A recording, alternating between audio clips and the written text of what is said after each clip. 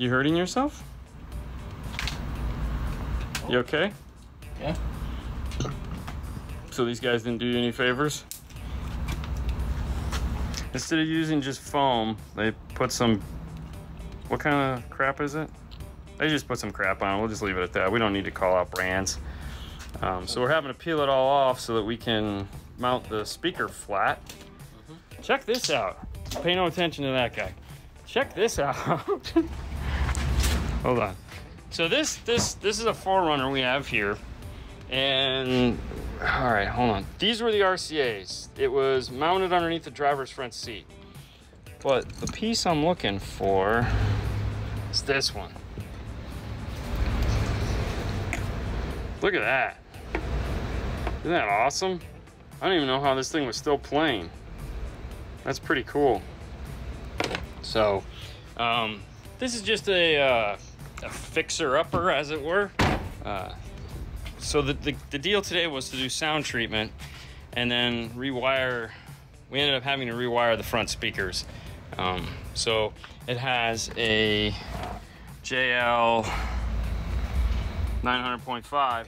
Kudos to that thing. That thing played with a screw through the speaker wire and it never shut off. So way to go there, guys. It also has the Sony 3-way set. They mounted the tweeters there.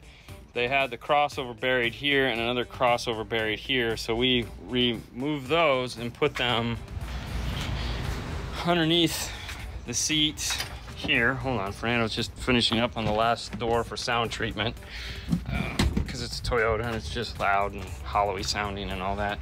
So there, it's like a light vacuum. There we go. So there's the Sonys mounted up under. They have big crossovers, and what's cool about them is they're biampable crossovers, even though it's a 3-way set. So what it does, we've talked about this a couple times, how the factory does it. They put the mid-range and tweeter on one channel and the mid-bass on a second channel. So that allowed us to go in and do the same thing. So we're using channels 1 and 2 to power the mid-bass and the tweeter up in the dash, and we're using 3 and 4 to power the mid-bass down here in the door. That way we'll have gain controls for the two of them and be able to get a better balance, as it were. The amplifier isn't capable of doing, you know, it's a 5-channel amplifier, so we would need 6 channels. So this is kind of like a pretty cool option.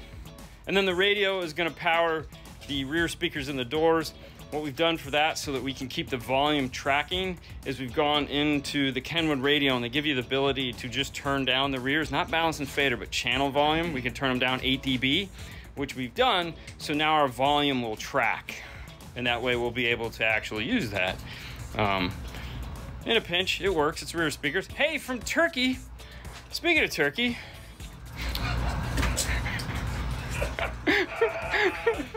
What's up, Jeff? Turkey? What's up? Mr. Jeff came up today because he's got a package. That's right. Somebody sent Jeff Smith a package here. So I called him up and I said, hey, Jeff, you're not going to believe this. You've arrived. He goes, what do you mean? Other than having a really cool shirt. I said, you got a package today in the mail. So strange. Isn't it? Yeah. I'm almost afraid to open it. Like, that's why I asked you if it was ticking earlier. No, it's cool though. I like this. Also check out Studio N-Car. Oh yeah, I like Studio N-Car guys. Those are guys over in Europe? Guys, yeah, They're friends of ours over in the UK. Yeah. I went there for training, and I was up doing my product training, and after I got done, it was Focal's turn to get up and do their deal, and I come back in my iPad, and they've literally taken like 16 selfies in my iPad. They changed my home screen to their two faces and everything. Oh God, that's freaking hilarious. All right, so note to self, next time, okay. Can't wait to hear the 4Runner. I can't wait to hear the 4Runner either. But, all right. So this came in the mail, and he asked me to open it up. So I opened it up, and yeah, look at that. Some of you guys know what that is. The rest of you don't. But this is for you, Mr. Smith. This is for you. I don't know who it's from. It's from one of your fans. Just open the thing, man. It ain't gonna hurt you. It's actually gonna put a smile on your face. Show those pearly whites. Flip it over. Stop it. Yeah! Stop Stop it. That's why I said, man, you gotta come get these. Nice. Right? So for those who don't know the backstory on this, for like 2 weeks now, we've been talking about animal crackers with frosting. And Jeff has never had them, and apparently never knew they existed. One of your friends is like, hey man, Jeff has to try these. Nice. I got you, bro. Yeah. The one thing the non-fat kid the fat kid needs to have is more snacks. So hey man, you can whoever never... sent them, thank you. Well, let's open them up. You gotta try one, man. Gotta try one. You've had these, right, Fernando? Yeah. Okay. I mean, you know. Pour some Valentino on them over there. Oh Jesus. You know he would. Animal crackers with...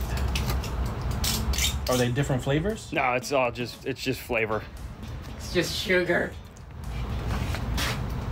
That's good. Right? That's good.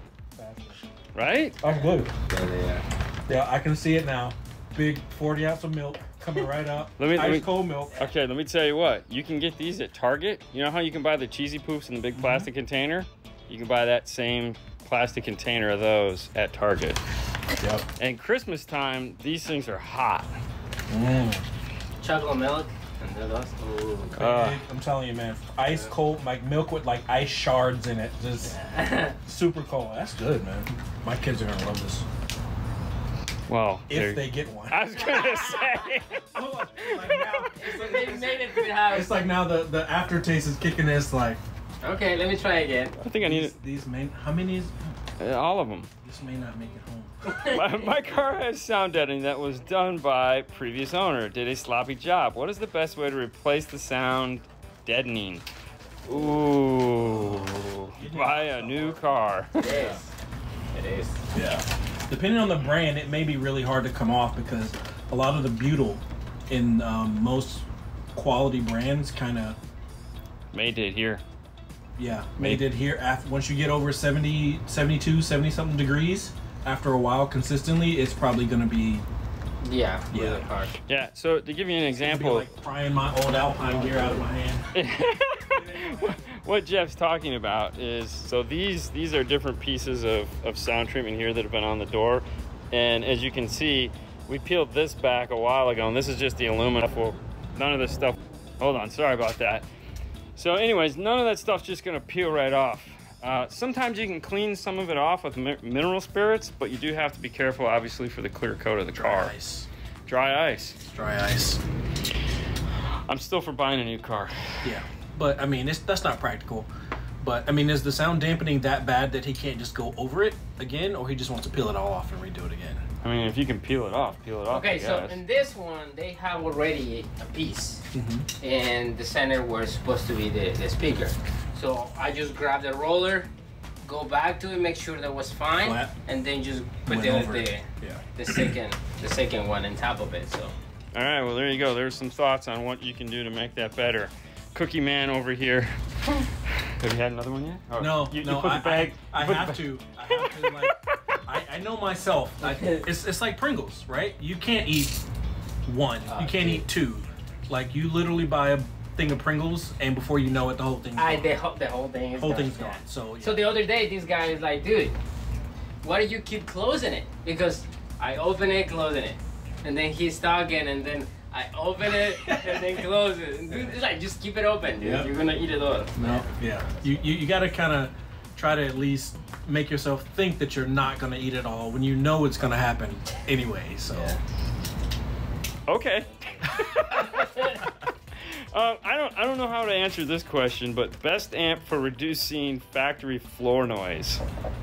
I don't think there is such a thing. I think the factory floor noise is just a problem. You're going to re-amplify it unless you then get some sort of interface module. Well, so it was funny. I was talking to Joe, and we were talking about factory floor noise, and especially if it's an amplified system.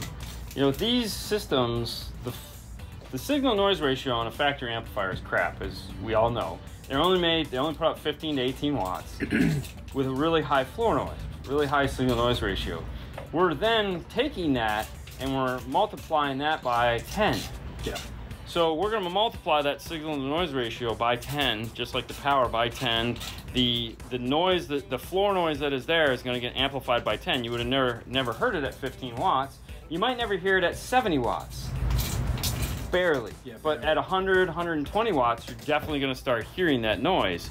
And there's just nothing you can do about it because it's just part of the system. That's why even in the amplified premium audio systems, the factory amplifiers weren't made to play at the levels we're asking them to play at. Yeah, so the other thing to, I mean, this is a hard question because there's so many other follow-up questions to ask, would be whether or not they unloaded a factory amplified system that needed a load. Yes. Because like the Toyotas will present a huge floor noise increase when the load resistance is not there. It literally just goes. Well, that was like the Fords. Right, exactly. Fords become unstable. Yep. So if that's his issue, or if he's just talking about what's built into the system before he even does anything, so it could be a couple of different variations. But it's very hard. I guess the best option is get the biggest amps you can and keep the gains as low as possible. Predominantly on like the tweeter and mid-range if it's a three-way. Yeah, try to keep those down. You won't hear the floor noise in the subs and the mid basses for sure. No, because you actively cross those out. Correct. Yeah. So it's just that tweeter is just or that mid-range just crossed over really high. So like a middler. Middlers. All right, there you go. From the horse's mouth himself.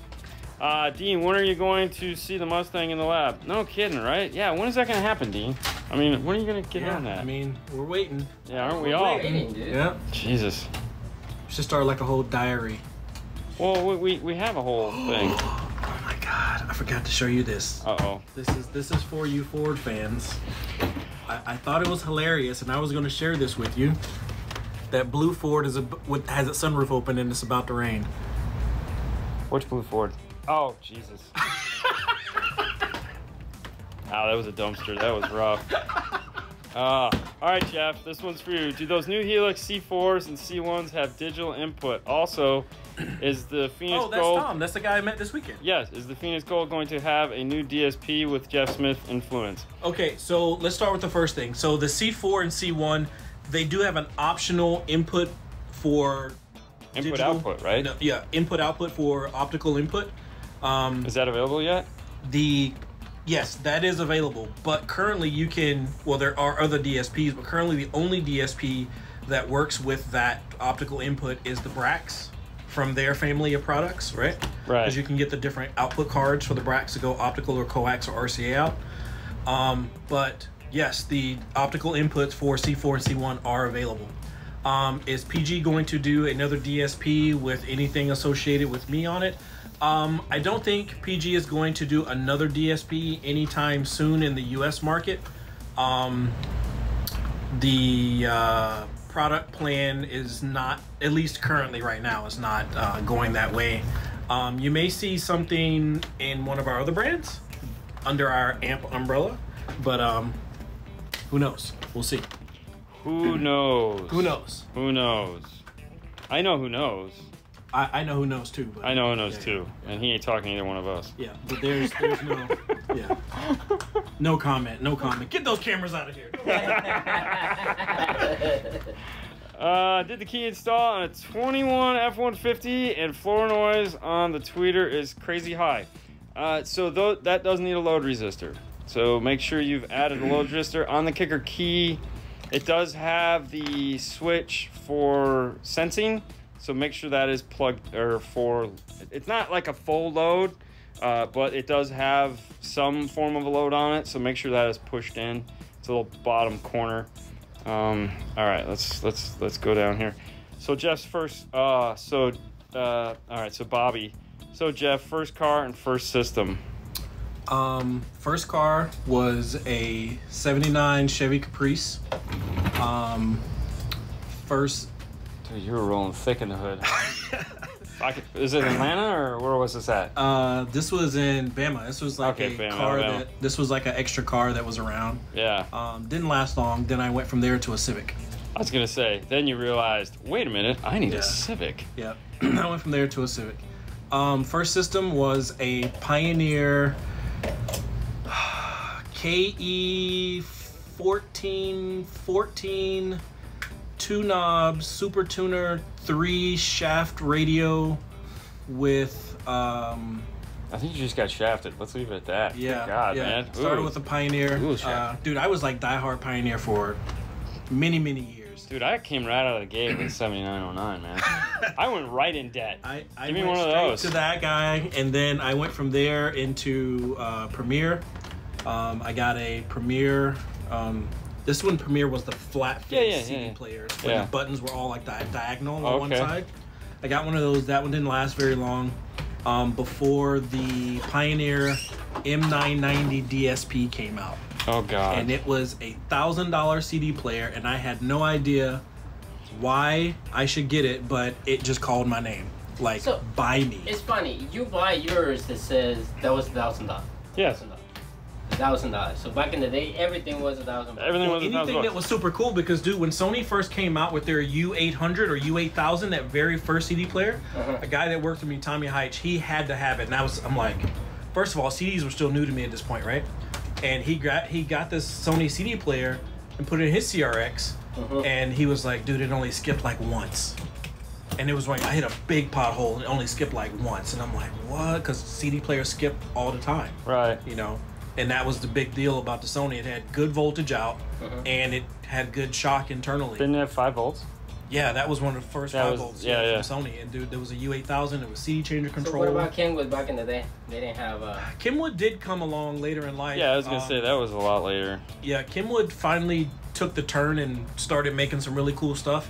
The Kenwood radio that I had that was really cool was the KDC PS900, and then it went to the PS909, 907, 909, things like that. And then they went to the mask flip face, but before that, the KDCS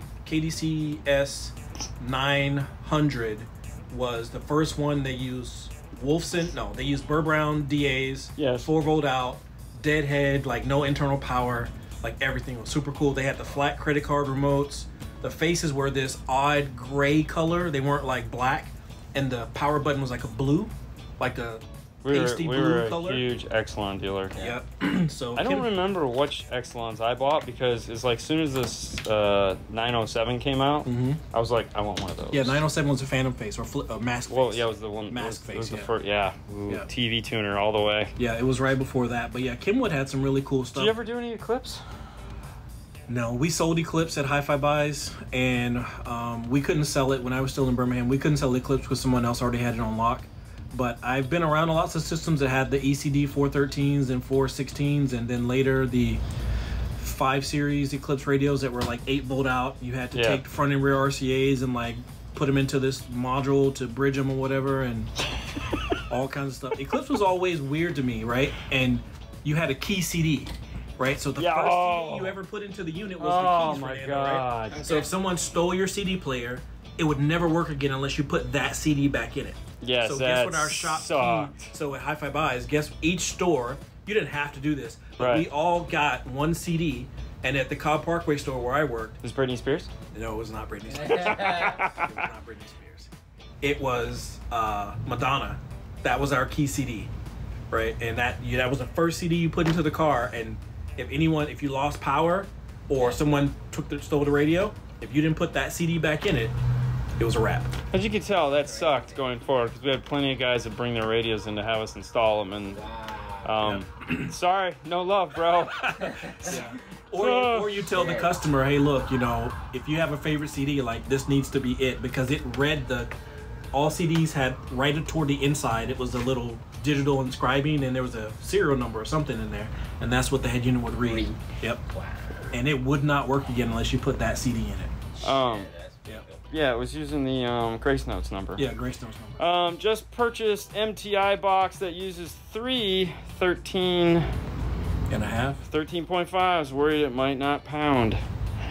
Lies. I know, right? That is lies. Blow your head off. He needs to have some power on that thing. Stetson VSP? Stetson? I know who's Stetson. It should be Stetson. Yeah, so should be Stetson. Yeah. I don't know anything about their DSP. I was gonna say, I don't know anything about it. They're a Brazilian company. Madonna like a virgin. Yeah. Clarion with the Windows CE operating system. Auto PC? Oh, God. Auto PC? Yeah, there's just some radios over time.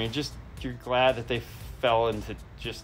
Clarion's ACDS1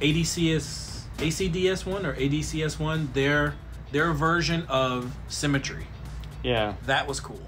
Yeah. It was a huge box. Yeah. And it sat in the trunk, right? And it had all the crossovers and everything built into it. That was cool. And the radio was a little weird. But Clarion, man, dude, Clarion, that was the day, man. Clarion Pro Audio. That was super cool. Pig race. Yep. Yeah. Even before that, the 5770. No, remember when they had the half-tin boxes for EQ and crossover that you'd plug into them? Oh, yeah, Clarion did. Yeah. Yeah, that was cool. So you'd sell somebody a radio, and then they had a little half-tin hideaway box that you could plug in and give like the EQ, basically everything that comes on a radio now. Yep. But it was cool back then. They had that really cool gooseneck. Oh God. Remember the gooseneck they had? Yeah. Yeah. The same as Blobpunk. Yeah. Yeah. Back in the day, man. All right, it's hurting my head. All right. Dean, Tenet sucked, by the way. Have you watched Tenet yet? I still haven't watched it yet. I haven't had a chance. Literally, we did our show Thursday, and I left Friday to go to. Yeah, that's true. You've been out of town. I'll give you a pass. I'll give you a pass. Sorry, sir, woman who said it sucked. Hey, I'd already said my thoughts on it. I have a Helix DSP Mini, great unit. Yes, it is. Yep, and we got one sitting over there on the shelf. I got to get the little knob for it. Have any of you guys ever heard the Clarion full digital system? I'm guessing that was it. Yes, the ACDS1 system. Yeah, very nice. Very nice. I thought it was funny when Clarion bought Macintosh. Yeah, right, who had the best graphics? Pioneer, Sony. Pioneer. On the single DINs. Single radio, DIN? there's like Pioneer or Kenwood. You thought Pioneer had it? Honestly, I thought Kenwood did because they had the OEL display screens back then, and I thought they. But Pioneer, Pioneer just had the blue. Clarion had the Dolphin. But it was had like the race car. There was 16-bit. Kenwood at least had OEL. Had the OLED with really 3 nice colors. Display. I always hated those. I hated them too, but everyone wanted that blue Pioneer. So when Alpine came out with the blackout feature, that was the best thing ever.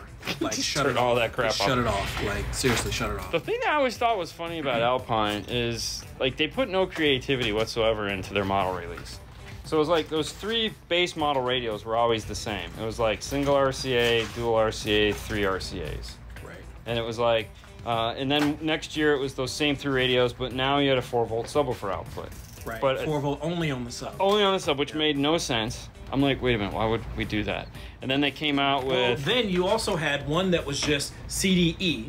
Yeah. Then you had a CDM. Yes. And then you had a CDA. Yeah. So that would be the difference. Entry level, M bus and A bus, so that you could do 6-disc changers or iNet changers. Yep. Because then with the iNet changer, they had a 12-disc changer. Oh my God, it sucks. Little boxes, so you could link multiple modules together. Yes. Yep. Fernando, literally back in the day. Yeah. Like now, think about all these modules that are hanging on the wall here, all these Maestro modules. Yeah. That's how many Alpine CD changers would be stacked in your stock room. And every Mazda, Honda, Acura, Ford, Mercedes, all these vehicles, and there was Pi, Blitzsafe, who else? The company that Jeff used to work for. I mean yeah. Peripheral. Yeah, Yeah, you're Jeff. Yeah. Joe. Oh, Soundgate. Yes. Soundgate. Yes. Yeah. So you had this wall of different modules, and you would put the same CD changer in any of these vehicles. And dude, that was life. You'd have a schedule that was 5 CD changers in one day. Well, it was funny because this is one of the things I was talking about with Hi-Fi Thursday before you came on, because we were talking about classic car audio stuff, and one of the big things that Alpine, there again, it's not to pick on Alpine, but when that stopped, it stopped.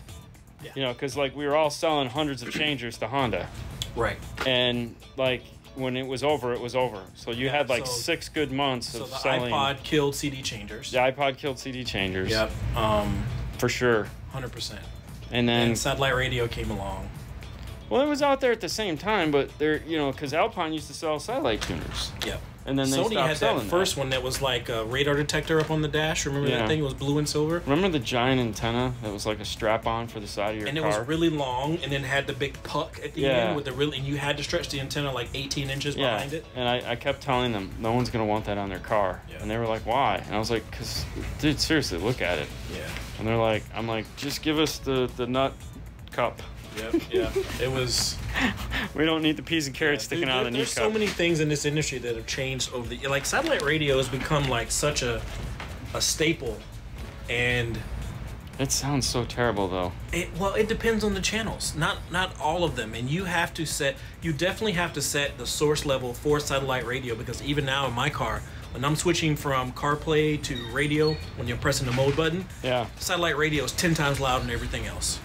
And it's super bassy like this, and you have to have a dedicated preset for satellite radio because it's just...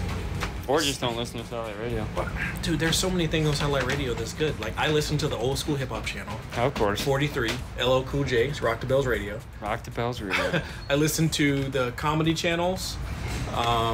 And every now and then, when it's that time of year, I might listen to sports. But every time I listen to sports on the radio, I think I'm becoming that old guy. You are becoming an old guy. I don't that, listen to but sports I'm on the not radio. that old What sports guy. do you listen to on the radio? I listen to baseball Really? and NASCAR. Oh my God. You don't know my NASCAR Does this history. shit rub off? You don't know my NASCAR history, man. I'm a huge NASCAR fan. NASCAR. Yeah, man. All right, we'll save that for another show.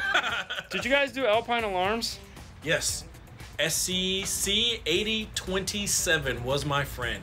Yeah. Before that, so I came into my crew of guys. They were already doing like 8040s, 8040Ls, 8063s? 8063 came later on. That was the Yeah. one with ANET connection. Yeah. But yeah, we had the original ones. Well, we were selling 8080s, 8080s yeah. and 8070s. Yeah, 80s, 8025, 8026. Yep, 8070L. I just threw away that key fob. I had an 8025 key Really? fob. Yeah. Nathan gave me a bag of crap one day. What a guy. Nathan Winsick. Yeah, yeah. And I have a 8070 non-L Ooh. in working condition now. I just never done anything with it. And then the reason why I didn't do anything with it, Yes. you gave me that Avant-Garde. Oh, the Avant-Garde 4. Yep. So it's all sitting like in places, like I have everything marked. Yeah, that's a nice alarm. That was, God, I hated That putting alarm those needs in. 4 gauge on its own. Oh, no shit. And a day to put it in. Yep.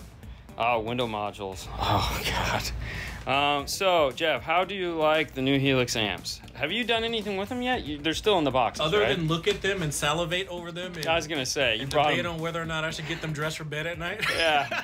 Dude, I mean, he literally calls me up and he goes, "Hey, man, I got to bring something by. You're going to like this." And then he just, it was like he brought his baby with him. He brought it in both hands like he's delivering a pizza. Yeah. And he, like, set it down and he's like, oh, hang on, don't look at my nose. He's like, "Hey, man, check this out. Hold on, let me open the box. Ooh, do you have a power supply? Power it up so you can see the red lights dance." Yeah, so they're great amplifiers. I'm gonna just say this: I've heard them before in other demo vehicles. Like I've heard them in Doug Dobson's Audi SUV. Oh, is that what he had? Yeah, Okay. he had an Audi with three amps, 2 C4s and a C1, and it sounded really good. But it's a demo vehicle, right? I mean, it's someone else's car, so I was impressed by the sound I heard in that one.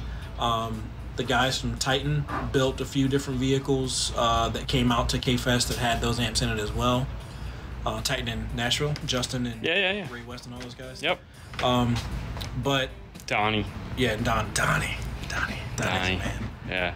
But yeah, man, I'm ready to, when I get some time, to break my car down and start over. So it's the Helix C4s? C4, and C1, and DSP Ultra will be going in. A DM608 and a Kicker 800.5 would be fabulous. Yeah. Yeah, that would work nice. Yeah. Jeff Smith is in the house, and he is looking sexy. Oh, he's talking sexy. Whatever. Stop it. Does anyone remember the Pioneer Centrate component in-dash? It was 5 dimes. 5 din. 5 din? Half din. Centrate component in-dash? Oh, the center speaker. The Pioneer half-din center speaker. They made a half din center speaker? They made a half-din center speaker. Okay. Well, that Well, was... you remember everything used to be half-din back in the day. Well, no, because, like, Alpine had the full din speaker. This was way before that. Okay, so that was, This yeah. is before that. Well, we didn't sell Pioneer, because, like, So- my boss hated Pioneer. So remember Eclipse had the mirror, the one that went on the back Yes. of the mirror, the center channel? Yes. And their DSP processor had a dedicated center out, and it went to that speaker. Right, because it You had put on the Dolby back of your built rig- into yep, it. it went on the back of the Kenwood had Dolby in theirs, too. Yeah. Yeah, because that's funny. They all had center Dolby outputs, because everyone thought we were going to be just listening to DVD audio. Right. and then that went to shit, and we don't listen to DVD audio. Because remember, everyone that came in with a Nissan 300 got an Alpine center channel. Yep. And then Kenwood came out with their center channel. Remember their goofy one that was supposed to like, it wasn't like a, it was like a little speaker that yeah, sat on the dash. Yeah, yeah. And we're like, why did we do that? Alpine had that little amplifier that came with theirs, that little silver amplifier. I had Altec Lansing components that my Phoenix Gold ZX450 killed. Altec was good stuff back in the day. Yeah, ZX450 was a cheater amplifier. It was, so that's back when they rated everything for Iasca at 12 volts. So your amplifier ratings were at like 12.5. So your ZX450 was rated at like 12.5 watts by 4. At 12 volts. At 12 volts. So it would make it like a 50 watt amplifier. Huh. Right? Perfect. Clearly the model number says it's going to do 4 by 50. Yes. Yeah. So, but yeah, I mean, it was, even the XS series, they were all rated at 12.5 volts at 4 ohms. But as soon as you went to 14 volts, they did like 3 times the amount of power. All right, so last question. Did you ever do any micro or DAC cassette or mini disc? Mini disc, yes. We did Sony when I worked at Hi-Fi Buys, and my good buddy David Ward, he was the diehard mini disc seller, whether it was the in-dash mini disc or the mini disc changer. Dude, mini disc was a big deal for us, and we used to sell them in the store. Man, we could not give them away. Really? No, we could not give them away. In Atlanta, it was a decent market. They had to walk. So Sony, we sold everything. We sold personal gear and the car stuff and the home stuff. So you could buy a mini disc Walkman. You could buy in-dash or. Well, see, the Japanese, when they came into town from Alpine, and we all sat in their big boiler room meeting, they were like, "How you not sell mini disc?" And we're like, why would we sell mini discs? He's like, oh, in Japan, on train, they trade songs and they do this. And I was like, oh, that's the problem. That's everyone drives their own car here. We don't hang out like that. We're not going to be like, oh, did you get that new song? No. But it was the alternative to skipping CDs, right? When you're trying to do a big bass system or whatever else. Yeah. And it was smaller format than CDs, so you could definitely have more of them. It was weird. I think you could get almost 4 of them in the same little area as a CD. Yeah, because they had like a 3-disc in-dash, I thought, right? Yeah, it was weird. What was the model number? So what was the best cassette player back in the day? What was the best cassette player? Yeah. Alpine TDE 7544. Oscar says hi. Sorry. Dolby. What's up, Oscar? Dolby B&C, AI Net, detachable face. I think you're speaking Chinese right now. No, it's Japanese. Yeah. Did you ever Alpine TDAs were awesome. Did you ever buy a Laserdisc player? No.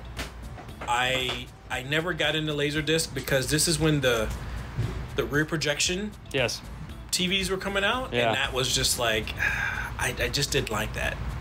It was a big TV. Yes. And in our store, this is like all around that time, we played Terminator all the time, over and yes. over. Well, that was the Laserdisc, repeat. Man. Yeah. Oh yeah, it was the Laserdisc. Terminator, Star Wars, and there was something else that was always on repeat. So you want to come over and watch mine?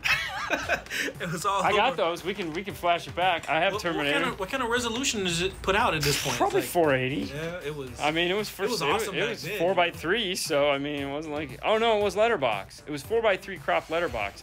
I don't know. The new receiver I just got doesn't do doesn't have regular coax Remember input. when you had to get an S video cable? Yeah, I had all S video. Yeah, the switching on the back of the receiver was all S video. Yes, I bought brand new VCR just so I could do it, and my DVD player had S video, I think. Did you have a VCR DVD combo? I had them in the house, but I didn't. I just got rid of one not too long ago that was just kind of sitting on the shelf in one of the areas that we never used. So me and my 2 roommates, we all worked at Hi-Fi Buys at different stores, and we would often peruse the open box category, right? Oh, of course. And stuff like that. So I got out of open box a Sony 6-disc DVD changer. The carousel. Okay. Yeah. And they returned it, and they said it was a problem, but they could never get it to replicate the problem in the store. And they sent it back to the return center a couple times. They can never get it to replicate it. No joke. As soon as I get it, it did it. It did it. Oh god. But I figured out what it was, and it was just a broken tooth on the little gear. Right. It went in and out. So as long as you didn't put a disc in 3, everything was fine. Oh, there you go. Everything was fine, right? See, I still have a 300. I'm sorry, I still have a 100 disc. 100 disc? DVD player? No, CD player from Pioneer. The big, the stack. No, the big round one, the donut. Oh wow. Yeah, that's where I keep, because I honestly just use it for storage. Wow. So I have all my CD. It is 300 plus one. Yeah, it's 300 plus one. Because I had a 50. I remember there were 50 That CD had player 4 in little car. cart. Yeah, yes. A buddy of mine all had the one of different those. cartridges you'd put in. Yes. Yeah. Everybody throwing out hearts. Well, thank you. Once Jeff shows up, yeah.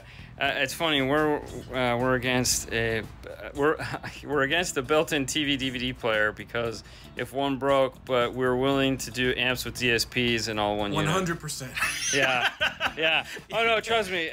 That thought is not lost on me. Every time I go, yeah, it's just cheaper. Let's put that in.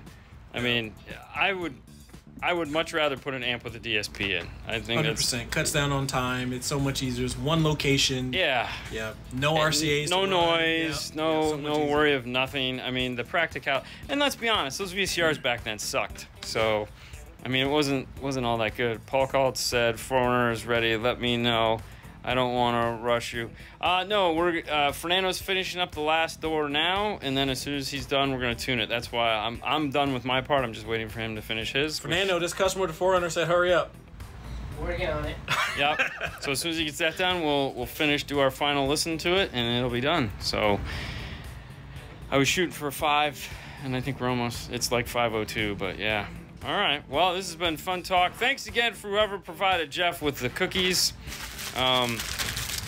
Let's not make a habit of sending me sweets. I'm trying to get out of the deuce club, or as low in the deuce as I can. So. But if you wanna send it, it's okay. Oh yeah, send it to Fernando. Fernando totally help him out there. Anyways, thanks guys. This has been 5 Minutes of 5 Star. You guys have a great rest of your day. Don't forget to tune in tonight at 6:30 Eastern Standard Time over on Facebook. We'll be doing the Facebook Live. No, Jeff is not here. He's just here to pick up his cookies. And then also make sure you tune in tomorrow night, 6:30 also, but over on YouTube's, we're going to have Seth Hostetter here, and we're going to be talking about dash cams. Everything you could ever possibly want to know about dash cams, we're going to cover them. We got a lot of show and tell tomorrow. That's just the easiest way to say that. All right, guys, you have a great rest of your day. See you later. Bye. Fernando. Bye. See ya. I'm here. Chilling over there. Yeah. What was that? I don't know. Nothing? Yeah, chilling out. I haven't done nothing. I haven't done nothing all day. Wow, dude, seriously? Yeah, no, just pimping. Good day, everyone. How's everybody doing today? We hope you are all doing wonderful. If you caught the show last night, this is the Mustang that we're working on. She is getting a set of Focal Flax 3-ways up front. The 2.5 and the mid bass are done on this door. The reason the door is still off is we still have to do sound treatment on the door panel itself, but the fast strings are all in place. Yeah. Some of you guys asked, like, where did you get? So this is just leftover pieces from the fast strings that we cut up. There's a seam somewhere along here, but that is that. And we custom make these. It's the Mustang mount that we make, and that's the other Mustang mount that we make for these cars. So these are not off-the-shelf parts. In the back, we went with a set of Focal integration. And right now the cap is still on the tweeter, so that, because I'm jumping in and out of here for the amp rack. So this already had an amp rack in it, located just for a sub amp right here.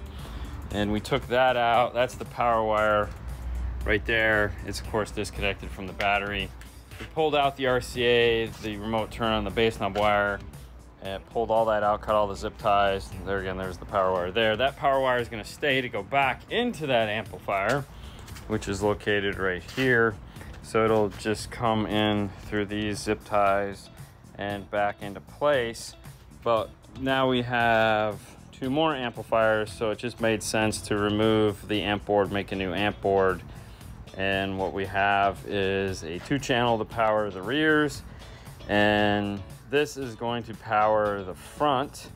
It's a 4-channel. We're going to bridge it to get tons of power to those front three-way set. The next step, once I finish getting this done, I still have to finish running the speaker wires. Haven't run those yet, but the power wires are done. This is a fused distribution block for the two highs amplifiers. Simple. This is the connection. You build them however big you want. So there's going to be someone that's like, where's the wire coming out of here? They're jumpered inside, guys. It's not anything too spectacular. But anyways, this is the power side, ground side, and all that. Remote turn on goes in next. Speaker wires are going to come out of this amplifier. Purple will go this way, green will go that way, and we'll wire those up into the back, into these, to the factory fit models, instead of running all the wire up to the front here. That's where I have to go next after I get done running the wire, because I have to grab at the factory amplifier. We're going to mount both passive crossovers somehow in this area here where the factory amp is. That ought to be fun. There's an iData harness that'll go in to tee in so we can get all our speaker wires there. It's gonna be one of those up there. I think it's an FO, I think it's an FO3 goes into that. And that'll give us the mid-range, the mid-bass, the mid-range. The mid-range and tweeter are on the same channel from the factory. So we're just running new wires. Here's the existing tweeter wire. The tweeter's already in place there. This one I've already put back in earlier today. So the wire is located right there next to Fernando. So that'll be the tweeter wire. And then we'll zip tie the factory tweeter wire up into that area, just like he's doing here with all those zip ties, so they don't rattle around in the door. But that's what's happening inside of this.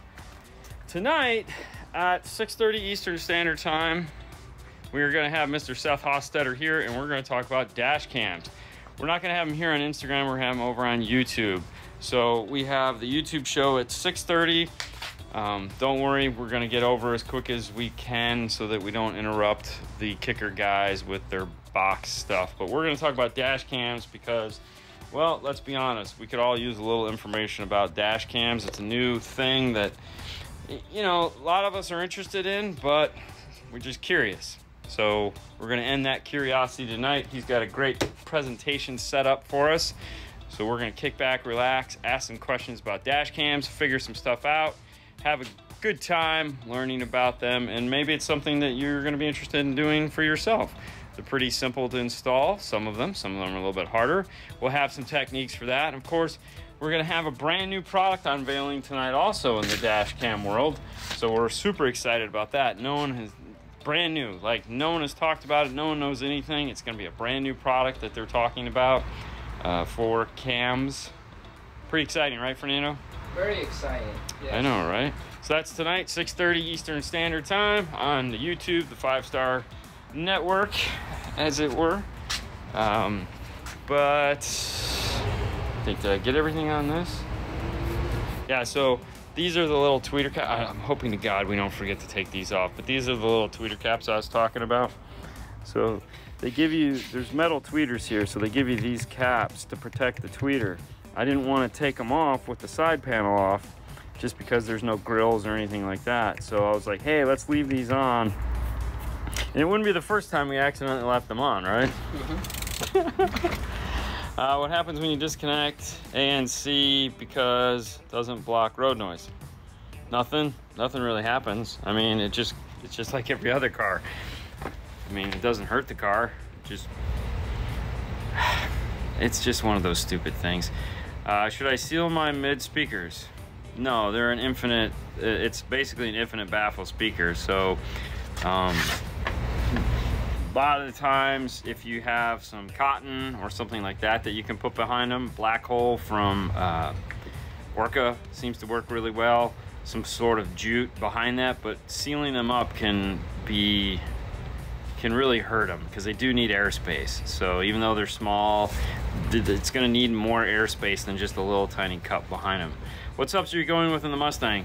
She has two, are they P3s? Mm-hmm. Honestly, I don't know. Hold on. They were already in here. They might be P2s. Hold on, let me check. I thought they were shallow mount. Hang on. She's got P3 shallows. Yep, she's got that thing. Yeah, hold on. Yeah, because this is 754. Yeah. No, they're P2s. Yeah, she's got 2 P2s. I'm doing okay. All right, there we go. Yeah, she's got 2 P2s in a sealed enclosure for the Mustang. Is the AR pretty much an Amp Pro because the one RCA? No, I mean, they basically both get you to the same road, an Amp Pro versus an AR. It's just a matter of how you're going to do it. Amp Pro is designed to keep the factory amplifier and give you a preamp section before the factory amplifier. So if you're going to do some system where you're just going to add a sub, or you're just going to add front and sub, and you want to keep in rears or whatever you want to do, you can do that with an Amp Pro. An AR removes the factory amplifier and is designed to work with a third-party piece right now. So a DSR1 or the Kenwood Exelon amplifier or the Audison or the ARC, those kind of things. So it's a little bit different stuff. A speaker, what do you recommend? I can't find aftermarket amp integration. On an MDX 2017, the factory, it's going to depend. If it has a factory subwoofer on those bigger cars, like the Pilot and the Ridgeline, the amplifier for the subwoofer is built into the radio. So there's really no external amplifier on some of those. The MDX, I believe, is the same way, that there is no external amplifier. It's built into the radio. So might want to check that out. Hey, 2-kicker L7 T12s or 4LTs 10-inch in a crew cab. Same power. That's a tough one. I don't know. That's a tough one, man. I mean, ideally, I'd like the 410s just because, but I feel like small airspace, not more power. You're probably going to be better off with the 212s. I'd probably stick with the 212s, especially if you're not going to do more power. For the Tempo Ultras, do you use 0 or +3 when running passive on audio control? We always start at 0, regardless of what it is. There's no DSP going into this. This is a straight, normal, everyday system as far as that goes. However, she does have the XR 1007, which has the parametric EQ, the time alignment, all those fun things built into it. So we still will be doing basic equalization and tuning through the radio. But no, she's not going for the... It's just top down, make it loud. Straight top down, make it loud. So that's what we got. How can you tell if your car has a factory amp? Front speakers have passive crossovers, 05 Explorer XLT. If it's an Explorer 05, I don't remember where the amplifier is in that. Does it have a factory subwoofer? If it's an Explorer, if it has a factory subwoofer, no, because that's right. It would be badged. If it's a Ford, it would have to be badged to have a full factory amplifier. Some of those just have a sub amp. And some of those, so if it says Sony or something like that, then it would have the full outboard amplifier. If it just has a factory subwoofer, it may just have a factory subwoofer amplifier, which some of those do. So check for the badging. Do you offer your customers Scar Audio subs and stuff? Paul sells Scar Audio. So yes, I guess would be an answer to the question.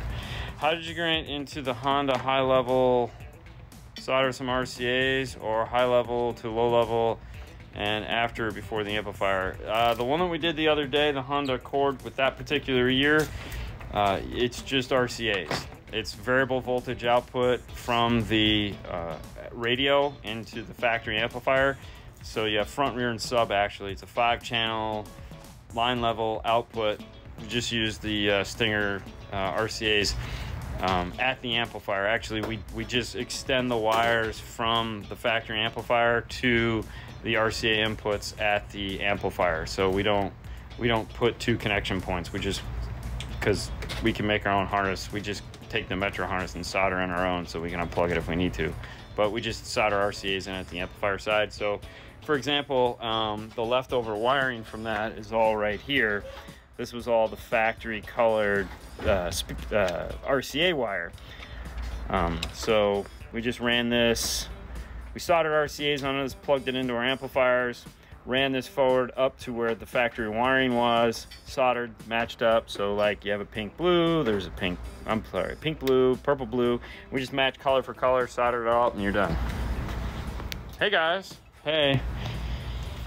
Is it just you and Fernando that work there? And Paul, the owner. He's the sales guy, but yes, it's just us two that work in the little cave that we have. Yeah, it's just two of us. Hey, what's going on? Can you add Moscone Bluetooth adapter to a Zen TV for my 2024 F-150? The Zen doesn't have, Zen TV.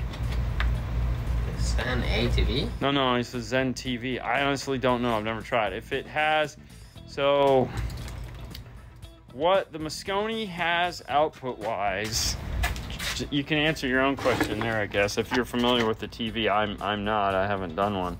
But what basically you have out is you have an RCA left and right output, and you have a Toshlink output. So as long as you have one of those two connection points on your device, you can plug this in.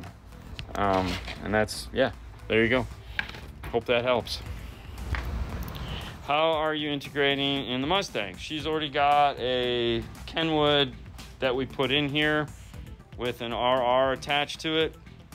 So we're pulling out the factory amplifier, and we're going to go with a regular, we're gonna do an AFO3 harness, I believe, which will allow us to take out the factory amplifier and give us the wiring we need. But as far as everything else goes, it's just a RC output into the amplifiers. It's pretty straightforward. What do you suggest adding a sub and amp to a 2021 BMW X5? Some people are saying you can't add aftermarket to the new BMWs. That's a possibility. Honestly, I don't know. We haven't had one come in yet, so you'd have to do some testing. You know, we test for fake engine noise, we test for automatic noise canceling.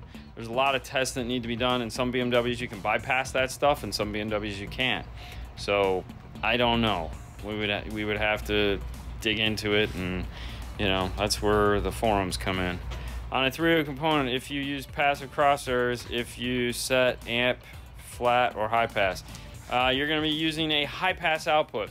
The passive crossover has a bottom for the tweeter, meaning the lowest frequency it'll play, a top for the mid-range, meaning the highest frequency it'll play. So lowest frequency for the tweeter, highest frequency for the mid-range, lowest frequency for the mid-range, highest frequency for the mid-bass, no low frequency for the mid-bass. So your amplifier is going to provide that to keep the bass from blowing the whole kit and caboodle. So that's how that works. Is the iDynalink Maestro all you need to integrate a head unit into a 2019 Camry non-JBL system? Yep, pretty much. And a radio that's compatible. Or, no, you're not doing AC controls, so yeah, you just need, that'll work fine. Have you ever got a question regarding car stereo that you can't answer? All the time. I mean, we don't know everything. We know a lot, but there's always a question that, well, not always, but there are questions that need more information. So, you know, just like the BMW question, it's like we can't answer that because we don't have the car in front of us. There needs to be testing that's done. So you have to test to see what it's doing, and then take an excessive amount of the car apart to see if the ANC module is so on some of the older BMWs, the ANC module is a separate unit. You could just bypass it. But there again, in some of the BMWs, they also make interfaces from Mobridge. So there's all kinds of fun stuff available there. Is it okay to run speed wire RCAs and power wire in the same side and run and turn halfway? Okay, so let's play along. Here's the deal. This giant bundle of wire right here, this giant thing. This thing is, this is the size of a quarter. There's one here, and there's one there. Look at all this wiring, okay? Do you honestly think for a minute that it's gonna matter whether your power wires ran here, here, and your speaker wires are on here, here, your RCAs are on here and here? Do you think it's gonna matter? I mean, if the factory amplifier, like in the Camaro, was located back here, it ran along the car next to the power wire up into the dash. It all has to do with the equipment you're using. It's 100% the equipment you're using. There is so much noise generated in these cars. There is wires for stuff everywhere. So there's no perfect answer. There's no perfect way to run a wire. Unless you're pulling the whole interior out of the car and taping stuff as far away from everything you can, I'm sorry, you're gonna have a hard time. So 3 12W7s on a 1200.1 underpowered. Yeah, I think so. Yeah. I maybe would look into maybe a 24 or a 3K. Probably better there. Hey guys, hey. Thank you for all you're not and have ever used extant Octagon subs from back in the day. No, thankfully, no, God, yeah. I know what you're talking about, yeah, but nope, no Octagon subs from extant back in the day. But speaking of back in the day, tonight at 6:30 Eastern Standard Time, make sure you tune in to YouTube, Seth Hostetter, Dash Cams, Kenwood, JVC Kenwood, gotta say it right. Stay tuned. We're gonna have a lot of fun. I'm super excited about this one, guys. You excited, Fernando? Yes, sir. There you go. He's excited, which means you should be excited. That's it, guys. Thanks for tuning in. It's been 5 minutes of 5-star. We'll see you tonight. Bye. Yo. Hi, Dean. How come you're not outside having fun with everyone? I'm going to. If you guys ever wonder why if you ever hear voices, strange voices in the back of the videos, it's the guys next door outside taking care of 420. But anyways, what we got here today is this awesome Toyota Tacoma. Yes, sir. I got it right. Hey, I know, right? And what we just got done doing is he drove in. He had this guy already in here, which is the Key 200.4, and he added the Key, I know I got it right, that's 2 for 2. He added the Key 501 on the subwoofer. He did the L7T that we do in the back here behind this panel. We've seen that. He had the 8-inch kicker amplified all in one. Hey, hi. That was behind this seat, which you just boxed up, right? Yeah, everything is right here, so. Oh, you put it all in there? I put it in the same boxes, why not? So he took out his... KS? No, he took out his DS and put in KS all the way around. And then he took this guy out and went with that L7T on the 501. Yes. He built this board right here, which is cool. But I wanted to mount my amp in the same spot as he had his, so I went ahead and made him another board to mount it underneath there. He's keeping the factory radio. Yep. We just need to snap the bezel back on. And this guy's done. We're getting ready to put it all back together. That's why we'd already pulled all our makeup out and our dresses and our steering wheel covers. Because we were just, and I was like, wait! We should go on. Yeah, be careful. Whoa, I know. He's got his gas cans. But he has them for a reason. He actually drove here from Arizona. Arizona to have us just upgrade, do a little bit of an upgrade inside of here. We added fast rings to the KS that we just did. He also has the KS 2.5s up in the dash. She has a little cute little KS up here. And what we did is we took the kicker key, and instead of using it to power front and rear, we wanted to be able to have some volume control between those and the 6x9s. So we did something a little bit different. We didn't run it in bi-amp mode because the 6x9s are coaxials. There's a tweeter in there. So we wanted to make sure we still got some tweeter playing. So we turned off the fader option on it, but then we also left off the bi-amp mode. When in bi-amp mode, it crosses those over as a mid-bass. And we wanted to make sure we got some treble out of them because there's tweeters there. So when you turn the fader off and then let it run its course. You do have to put capacitors on the top speakers because it's relying on you to set the crossover in the amplifier. So we put some bass blockers on them, no big deal there. But now we're able to have level control between the 2.5s and the 6x9s. Much better sound, way better from there. What's up from Kentucky? And then of course add the 501. The rears are just playing off of the radio. It's not loud enough to ever affect them, because you still, where those distort is where the signal's going to distort. So, you know, when you're turning up the volume, it's a factory radio. You turn that up, and when it starts to break apart, that's as far as it's going to go. So we were right at there. They're just not screaming from behind at you. Best way to integrate a factory backup camera into a 2012 F-150 to the aftermarket radio. Buy the iData kit. I think it integrates in, no problem. Unless it's up in the mirror, but if it's up in the mirror, we do have a video how to retain your factory backup camera. It's in an F-250 we showed, so it's pretty close, but otherwise I think the iData kit comes with the interface or the harness to do that. I think the pack kit does too. What's up in California? Local shops options for DSP is the Kenwood 5-channel JL Audio DSP, or the Kicker Key JL option is $700 more than Kicker Key. Will the sound be much better?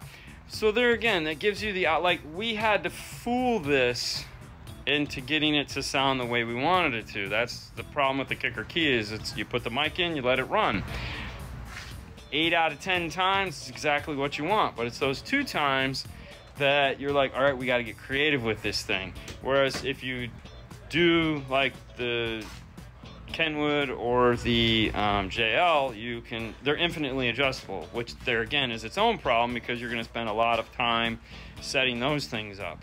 Don't forget there's also the internet that allows you, unless you're planning on letting them tune it. Personally, for me, if I wanted infinite control for myself, I'd go with the JL or the Kenwood. The Kenwood is this guy right here, I'm assuming, if you're going to do iData connection. This is pretty nice too. Actually, out of all of them, you know, this one is, the Kenwood is pretty nice because you just use your smartphone to set it up, and it's not as deep as the JL. So it's kind of like a nice in-between. You still get the ability to tune it yourself, but it's not as like over-the-top complicated as the JL. You don't have as many features. So that's it. All right, well, there you go. It's on the table. You figure out what you want to do. Do those Tacomas have party mode like the 4Runner? I hate the fact that it turns off rear speakers in the 4. No, this does not have party mode, thank God. Or PA mode. That's in the that other little SUV they make. Yeah, it's kind of annoying. I know what you're talking about. We actually had to bypass that, and one guy's like, my door speakers aren't working, and we're like, all right. He goes, I just want them on an amp. I don't want to deal with any of this crazy stuff. We're like, perfect, we can do that. That was funny. Yeah, they were the loudest rear speakers you've ever heard. He loved it. But yeah, so this was a nice little upgrade. Simple, nice front stage, nice sound, very full, little bass. Yeah. You know, and it's like takes up almost no room underneath that seat, and you have a really nice little system. Last time you answered for the Civic 4-speaker, I'm about EX Civic, the 8-speaker, 2019 4 or 8. Does it have factory time alignment, all pass? It has all that fun stuff. We'll use 608, and you're gonna have a hard time with that 608. It's only got 6 inputs. Okay, so that's the minimum amount you're gonna need. So you got front tweeter, front mid, center, and sub. You're gonna have to grab, or just, if you can find it, get the Metra interface and just deal with no Bluetooth phone calls for a while. We got a package today. You want to open it real quick before you head over there? This is from our friend Oscar out of Texas. Yeah. He frequents the show quite often. He is an installer too. He was the rookie of the year this year. Yeah, he was. He's a big fan. I'm a big fan of his. The guy does incredible work. Let's see what he said. I gotta send you guys something. We're like, okay. Oh, I love this brand. What is it? Open them up. I think I know what it is. I don't think I know what it is. I mean, I like Nipex. These things are like awesome. Oh, flush cut. Oh, he got us, man, dude. This is no way. These are so awesome. These are like the most expensive flush cutters next to the Snap-on. Wow. Wow. There you go. Oscar is the man. I mean, it's no box of cookies from Fro, but I mean, just kidding, Oscar. Thank you so much, Oscar. Dude, man, thank you so much, man. Wow. So yeah, these are the bomb. These are super. Is the coolest thing. Nipex they make awesome everything. It's not a promo for sure, but dang. Oh, dude. I never even, yeah, these are nice. All right, well, they'll be great until we lose them, or you break them. Hopefully you won't break them, but. I'm just making them up. I have a second battery. And my amp doesn't have a fuse. Do I need one for it? So that's yeah. I mean, technically yes. You should always fuse everything. Any power wire that comes off of the battery should have a fuse on it for sure. Just because you don't want something to happen to the amplifier that bat feeds into the battery, that'd be a bad idea. However, I mean, if you got 6 inches or 10 inch, like if here's the battery, here's the amplifier has fuses on it, and it's not gonna back, there's no way for that piece of wire to touch anything. It's your call, but there has to be a fuse somewhere. So if there's no fuses on the amplifier, then definitely you're gonna need some form of external fuse, because now you're relying on that 1% of 1% chance that circuit in the amplifier that's going to protect it against shorting out is going to work. And so, like, even when we were talking to Rockford, they're like, there's a 99.999 chance it's going to work, but there's a 0.001% chance it won't. Did you get the gas off of that? Yeah. I put some cleaner on it. It goes the other way. No, but it's like still. Yeah. This is the passenger side, by the way. I know this. Okay. All right. Okay. Grab a Clorox wipe. Maybe that'll help a little bit. He had to put he stayed out of town, and he put his jerry cans in the back of the car, and one of them leaked on his floor mat. So it's been like getting high on gas all day. So I had to put it outside. If I cross over my P300T at 100 and cross over my head unit at 80. Only the 80 will affect yes, that is correct. The only, what's Oscar's Instagram? Do you know Oscar's Instagram? Yeah, I would find it. Hold on, Fernando's gonna find it for us. He's got an awesome Instagram page. Yeah, and take your time. No, take your time. Take your time. Fernando will find it. Don't waste zip ties, Nando. I always. All right, you got Right it? there. All right, hold on. Let me flip this around. This will just be easier. So it's Oscar how do you say that? Ruiz? All right, so anyways, go there or look up Oscar. OSKR. I can't read it. NR. Oh, hold up, read it to me. OSKRNVR too loud. Yeah. Dude, Anyways, like, go follow him. Look at this, dude. Look at that. look at that one. Yeah, that's awesome. That's the new thing for director Yeah. from Helix. No, show the world. Show the world. Look at that. Oh, dude, this was laser cut acrylic that he did. Jeff got to see this. Actually, Jeff Smith tuned this for him, I believe, because he was up there. Yeah, helped him tune it. Helped him. Yes, correct. Yeah. So definitely go check him out. Dude, yeah. Oscar never too loud. Right That's what it means. Oscar never too loud. Okay, thanks. Sorry, I suck at acronyms. Yeah, there he is, Rookie of the Year.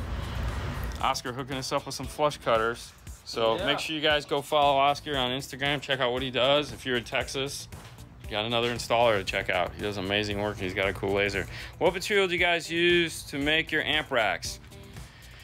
We use 2 different types of material. All right, so we use blown PVC, which is this stuff here. This is called Centra. This particular brand is Paleolite. We get it in 1/4 inch, 1/2 inch, 1 inch. We get it in white and black. The black the white is cheaper. We can just spray paint it, because, like, seriously, I mean, what they want to add black is too just ridiculous, because right now that stuff's super expensive. And then what we use for everything else, anything that needs to be like under a hood, or it needs to be super rigid, like the F-150 mounts are all made out of ABS. So this is just standard ABS that you see everywhere. We carry 1/8 inch, which in this car, this got an 1/8 inch amp rack. Because of the seat bolts are super thin, and it's just a headache. Plus where this mounts, the 1/8 inch is perfect. But we also have 1/4, and then we have 1/16. This doesn't get used for amp racks. This is kind of a specialty thing. Like sometimes we have to do something that's bent or round like this. It's an odd thing, but we just keep one piece around just in case we need it. And then we also have acrylic. We have some odd stuff here, like this is basically blown PVC that has aluminum on both sides, signboard that you can get. So yeah, there's that. My speakers lost their magnet and the sound stage, plus the side sounds different. Help.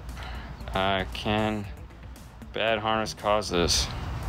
Oh, my speakers lost the magic and their sound stage, plus can a bad harness cause this? Yes, a bad harness can cause it if the speakers are wired backwards.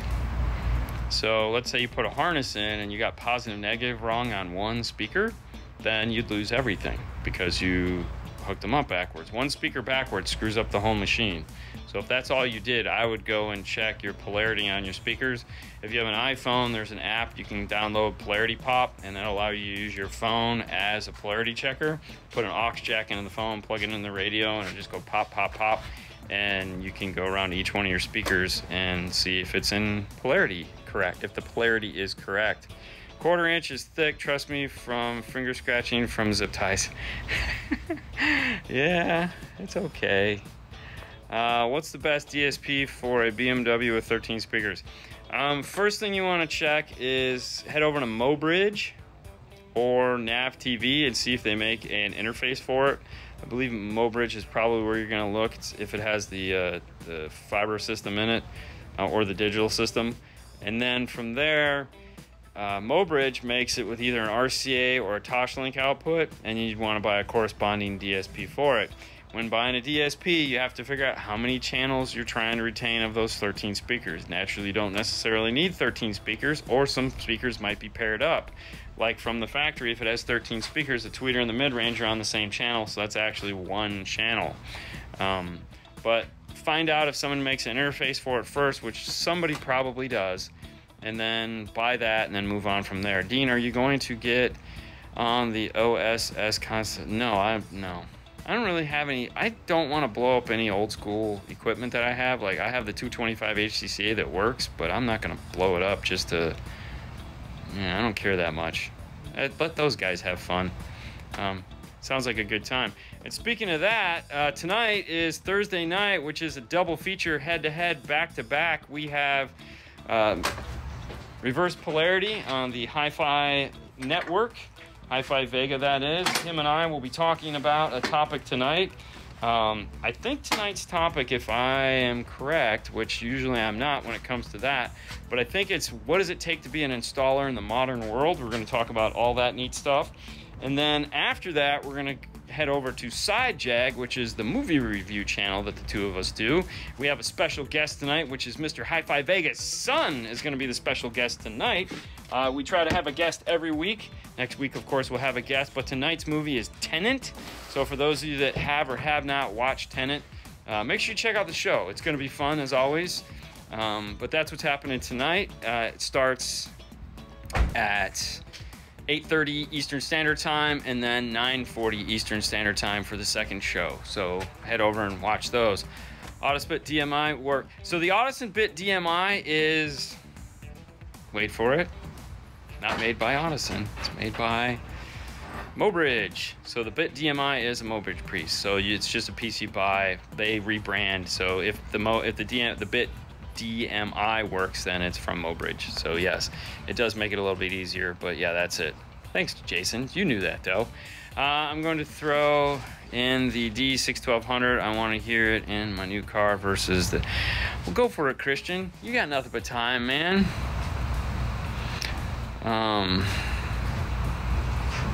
Christopher Nolan is trippy. Christopher Nolan sucks. Okay, let's just throw that out on the table. So tonight, I'm gonna tell you how much he sucks, because I'm not a Christopher Nolan fan.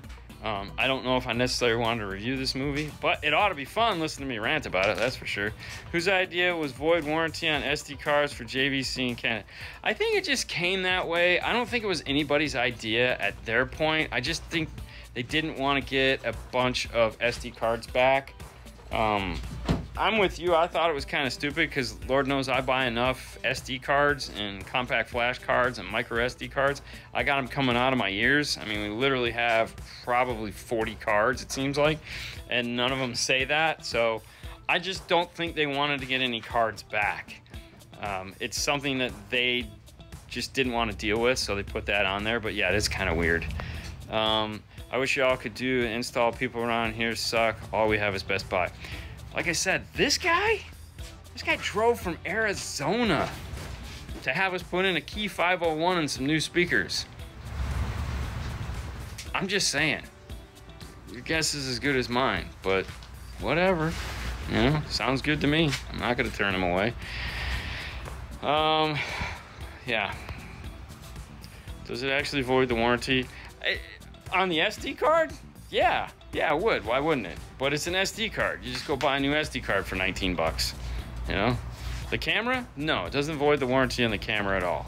It's just the little SD card. The warranty is not void on anything but the SD card. So you can do whatever you want there. Would an aux-Y adapter work if 2 HS10s for the bass knob? Maybe. I don't know. I mean, if you're trying to like sum 2 signals into one, no. If you're trying to take 1 signal and go out to 2, yeah. But I don't know. Let's see.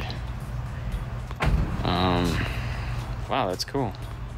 So anyways, that's what's happening. Fernando's been cleaning up this car so we can get it out and get it off to the customer. Pretty excited about that. This one was a lot of fun. As I said, working with that kicker key, we had to play with it a little bit, try something new, because this is really the first time we've ever done coaxials in the front door off of it.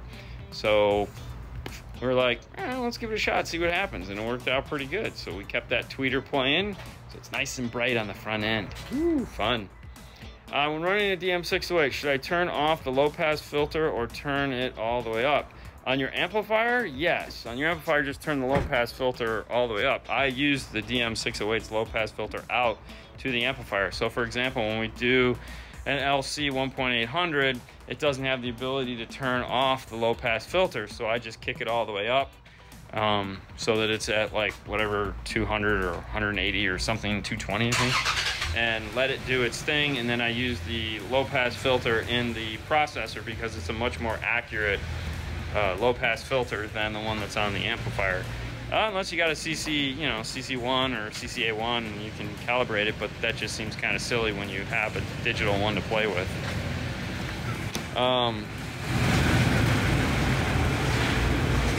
Hey from Denver. All right, let's go. Sounds like my subs are starving for air, but in that company box, any ideas? That's a tough one. I mean, it's a tough one. I mean, I don't necessarily know what a subwoofer sounds like starving for air. Most subwoofers end up starving for power when they're in small sealed enclosures, not necessarily starving for air. They want more power. I don't know what situation you have, but you know, basically, when you put a subwoofer in a small sealed box, or a sealed box that is, the power handling changes, and if you don't, you know, if it wants more power most of the time, it's not the other way around. So yes, it could want a big hole in the side of it because that would reduce the amount of power it needed and make it breathe more, and then you get boomier. So could be one or the other.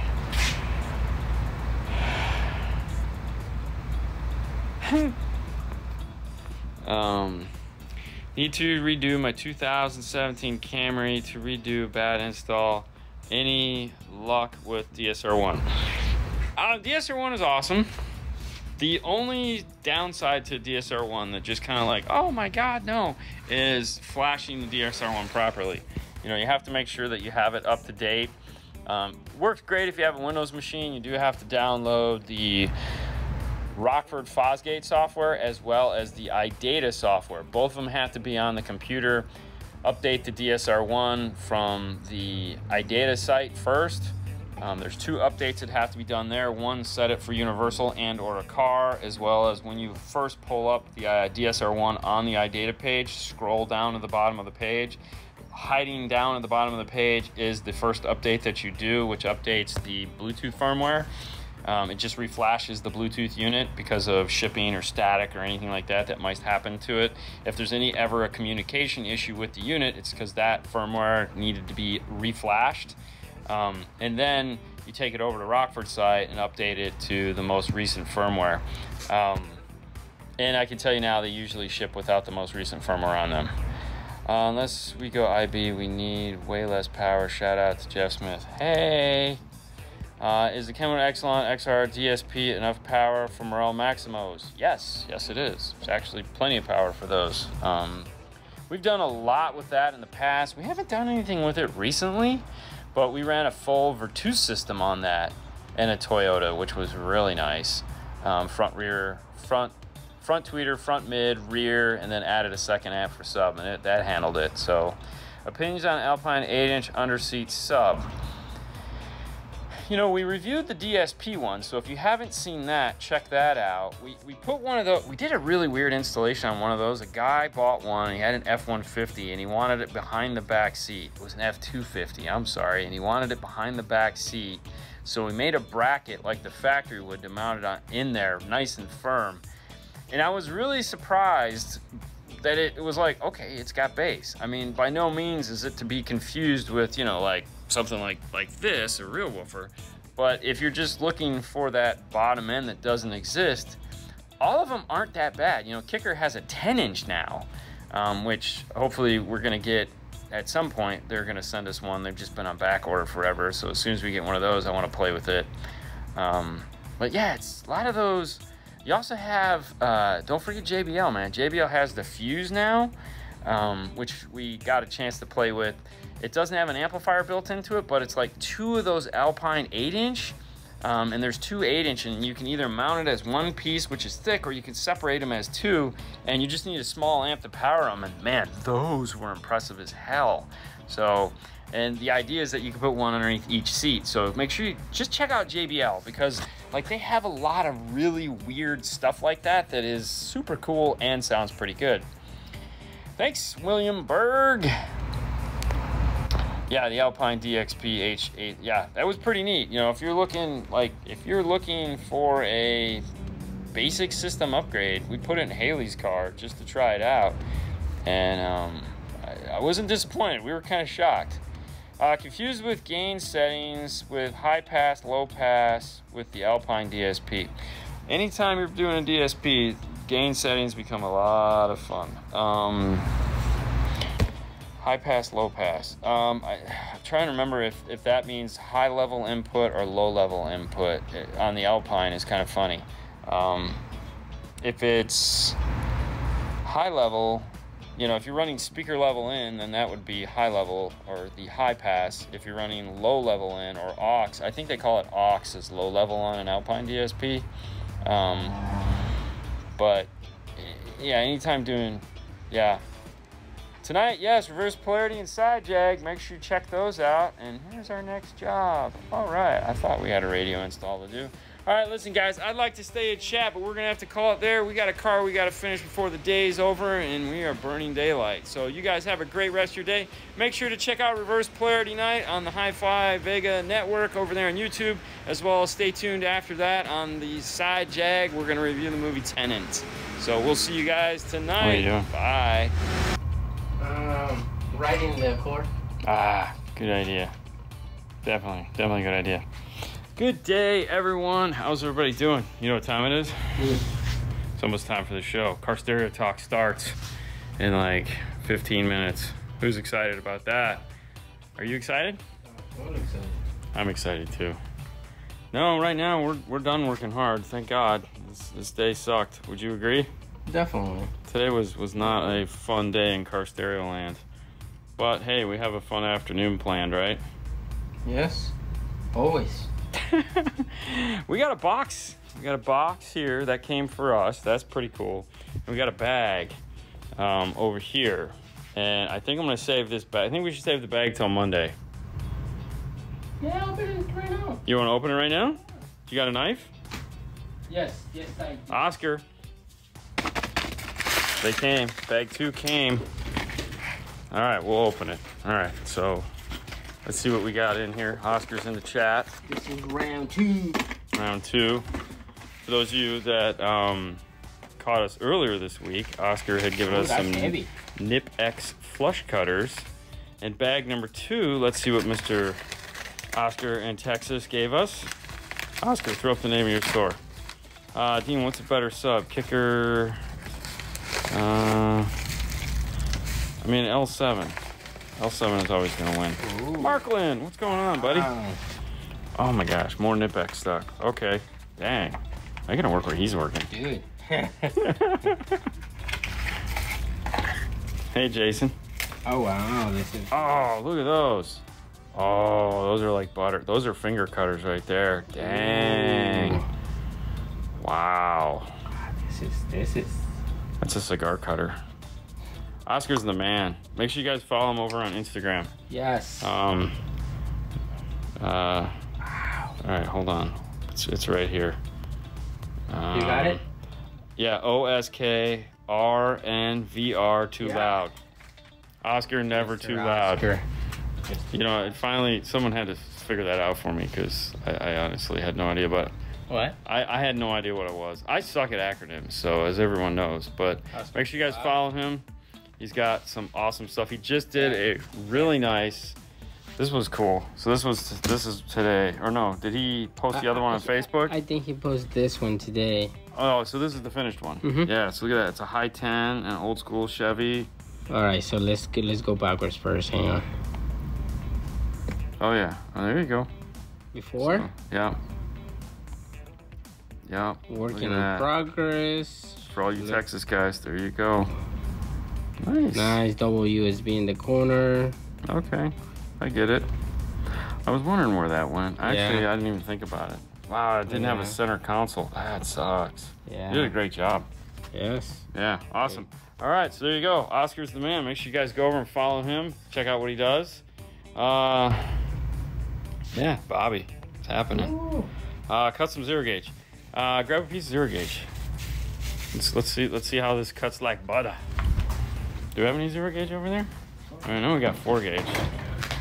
It's our new pink stool. It's a little shorter. Kind of sucks. Oh, I was gonna say, I think you had zero gauge over by your desk. All right, so there we go. All right, cut it. Come on, man. You gotta hit the gym, bro. Ooh, man. I did a nice cut, though. Yes. Yeah, that is a nice cut. That is nice. Try to strip them. Try doing the strip. There you go, a little twist action there. Don't squeeze too hard. Ooh, yeah. Ah! That would be me. That would be crazy. Yeah, go slow, take your time. There you go. Ooh, yeah. This is nice work. Nice work, and they're light. I like that. All right, good job, Fernando. Good job. Thank you, Oscar. Thank you, man. Thank you. Go home. No, we can't go home. We got to do a show here in a couple minutes. Slow it down, man. You go home. Thoughts on audio control D5 1300? Actually, you guys will see one in action next week, and hopefully that'll be the video series that's going up next week. But no, we've had nothing but fun with it so far. We haven't gotten ours yet to play with, but no. We have played with the customers. And then this box here came to us care of Casey. For those who don't know Casey and Natasha, they are Morel, and they sent us a care package. which I'm super excited about because let's be honest, anything that says Morel on it, I get super excited. We are located in Clearwater, Florida. Those cutters are legit. That is for sure. Ooh, look, a nice letter. Oh, I like a nice letter. And then new white shirts. I was gonna say your hands better be clean, man. These are white shirts, bro. There you go, something like that. Look at that. And see, Natasha loves us because she hooks us up with a medium and a large. So she just doesn't send 2 larges and be like, sorry, Fernando, you don't get a shirt. Thank you so much. Yeah, Natasha's the bomb. This is the medium. Yeah, that one's yours. Oh, there's a big Morel on the back. You should wear that tomorrow. I know, right? You should totally take it home and wash it, wear it tomorrow. Because I'll be rocking this. Ooh, the new hats. Look at that. Oh yeah, new Morel hats, multiple colors. Loving it. So it's like, I think it's cool. I'm surprised it took her this long to come out with this one. Why? Well, because this is the Morel colors. So this is like full-on pimpy Morel. Yeah. So let's see what the card says. I mean, I feel like we're doing the birthday thing. There's no money in the envelope. Sorry guys, but this is the last time we send you something. Don't forget, in 5 minutes, Car Stereo Talk over on YouTube. I think it's like less than 5 minutes. DQ61, yes, I've totally installed DQ61s. Before the big DSPs came out, that was one of my favorite products to put in. Thank you for being awesome. We appreciate you guys. Please feel free to give away 5 t-shirts and we will mail them directly to the winners. We have size medium, large, extra large, 3X, 4X. Thank you from your team, Morel. Oh my gosh. Look at that. So not only are we getting shirts, that means you guys are going to be getting shirts next week. We're going to give 5 shirts away. Yes. And see, Natasha knows. She knows that I'll just pay for the shipping and not care. So she's like, screw that. I'm going to drop ship them directly to you guys. So we didn't even know. She's the best. So next week, you guys, you know what? We'll do one a day. We'll do one a day. Next week, we'll do one a day right here on 5 Minutes of 5-Star. So stay tuned. We're gonna give them away. No, well, you know what? Yeah. Are we gonna do them on 5 Minutes of 5-Star? Yeah, we can. All right, we will. Yeah. So we'll do them right here on Instagram. 5 Minutes of 5-Star next week. Week of Morale giveaway T-shirts. I'm hoping they're the white ones. So and it goes all the way up to big boy size. So everyone has a chance to win. Awesome. Well, you know what? We got to wrap this up because this is the end of the week, guys. It's Saturday. Saturday's been fun. Thank you, Morel. Thank you, Oscar. Thank you, Natasha. Thank you, man. Casey. And thank you guys for hanging out with us. Yes. And we will talk to you in about 4 minutes over there on YouTube. Have a great rest of your day, guys. Bye.